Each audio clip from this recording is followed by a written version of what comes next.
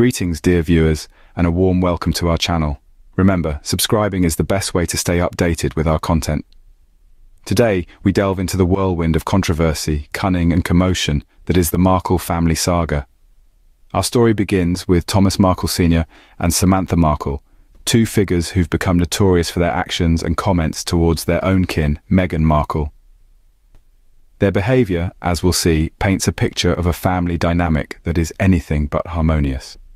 Samantha, Meghan's half-sister, has allegedly been spreading an unfounded rumor about Meghan's children, Archie and Lilibet, claiming they are not real. This audacious assertion has understandably raised eyebrows, given the lack of any substantial evidence to back it up. But it is Thomas Sr., Meghan's father, who has reportedly taken this rumor to heart, further fueling its spread. Thomas Sr. has a history of playing the sympathy card, using his estrangement from his daughter to milk public sentiment. His latest stunt? Allegedly latching onto Samantha's baseless rumor about his grandchildren. It's a narrative that Thomas Sr. seems to relish, as it allows him to once again cast himself in the role of the wronged party. However, this situation is far from the tragic tale Thomas Sr. would have us believe. It's more akin to a soap opera, with the Markles spinning their own narrative, seemingly oblivious to the damage they're causing to their family relationships. And all the while, they seem to be forgetting one crucial thing. If Thomas Sr. truly believes his grandchildren are not real, then he has no rights to them whatsoever. As we continue our journey into the Markle family saga, we'll see how Meghan's decision to step away from this toxic environment was not just a wise one, but perhaps the only one she could have made to protect her own family. Stay tuned as we delve deeper into the twisted tale of the Markles. There's plenty more to uncover in this tangled web of family, fame, and falsehoods. Thank you for joining us on this journey. Welcome back. Now let's dissect the toxicity of Meghan's estranged family. In any family there are bound to be disagreements, but the Markles seem to have turned family drama into a public spectacle. At the heart of this circus is Thomas Markle Sr., Meghan's father, who has a knack for manipulative tactics. For years, he's played the sympathy card, claiming he's on his deathbed and demanding attention and pity. This is a classic maneuver of a narcissist who threatens to harm themselves if they don't get their way. But what's more worrying is his outright denial of his grandchildren's existence. This is not only disrespectful to Meghan and Harry, but it also shows a complete disregard for the emotional well-being of Archie and Lilibet. If he truly believes they're not his grandchildren, then he has zero rights to be a part of their lives. And then we have Samantha Markle, Meghan's half-sister, who seems to revel in spreading false information. She's been quoted saying that Thomas Sr. doesn't believe Meghan's children are real. This is not just a lie, but a damaging one. It's an attempt to undermine Meghan's credibility and motherhood, and it's a clear sign of a toxic family dynamic. Meghan was right to step away from this harmful environment. No one should have to endure such toxicity, especially not from their own family. It's important to remember that family isn't always about blood relations. It's about love, respect, and mutual understanding. And if these elements are missing, then it's better to distance oneself. This is not a case of Meghan abandoning her family, but rather a case of self-preservation. She did what was best for her and her children's mental and emotional health, and that is commendable. As we continue, we'll explore why Meghan's children are not obliged to have any relationship with Thomas Sr. Resuming our discussion, why does Thomas Sr. believe he has rights over Meghan's children? Let's delve into the perplexing paradox that is Thomas Sr.'s stance. Despite his alleged denial of their existence, he claims to have rights over his grandchildren, Archie and Lilibet. It's a puzzle, isn't it? Now, one might wonder, how can one claim rights over entities they don't believe exist? It's like claiming ownership over a unicorn, or rights to the pot of gold at the end of a rainbow. It's absurd, a farce. This is the riddle that Thomas Sr. presents to us, and it's as baffling as it is ludicrous. But let's scrutinize this a bit further. Let's dissect this charade. It's important to remember that this is the same man who has reportedly milked the sympathy act for years. The same man who has been accused of playing the near-deathbed card.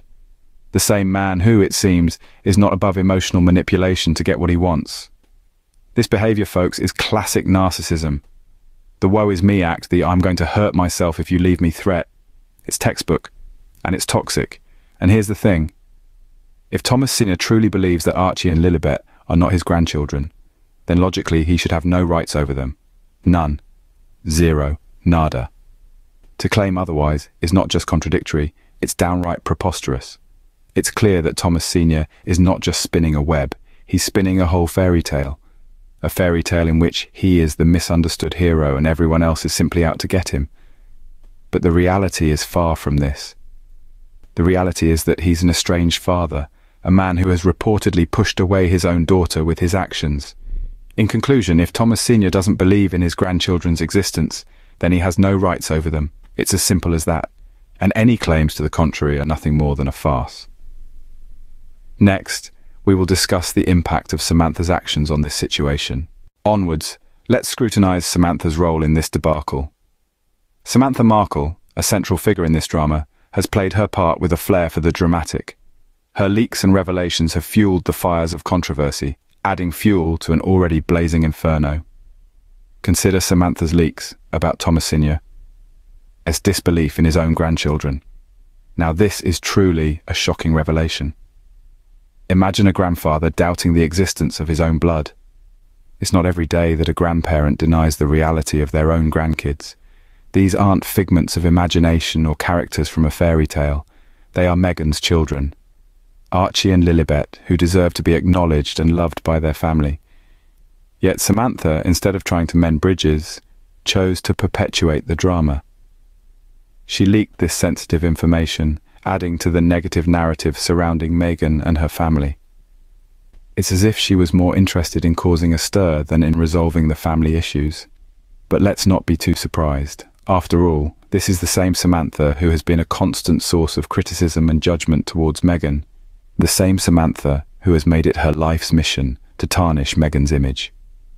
The leaks are just another chapter in her ongoing campaign against her own sister. What's more, these leaks have done nothing but damage.